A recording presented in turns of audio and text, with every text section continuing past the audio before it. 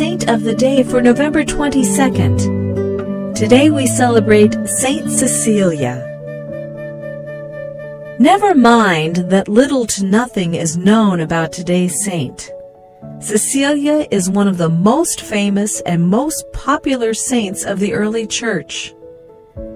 She is also one of the most famous of the Roman martyrs, though there is reason to doubt the details surrounding her death.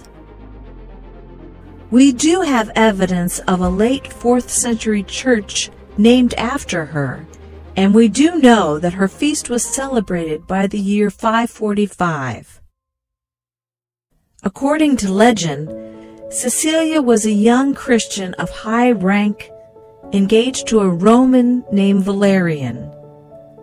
Through her influence, he was converted and later martyred along with his brother. Cecilia was thought to have met the same fate. Legend has it that after being struck 3 times on the neck with a sword, she lived for 3 days and asked the Pope to convert her home into a church. Since the time of the Renaissance, Cecilia has usually been portrayed in art with a viola or a small organ. The patron saint of musicians, she has become a symbol of the Church's conviction that good music is an integral part of the liturgy.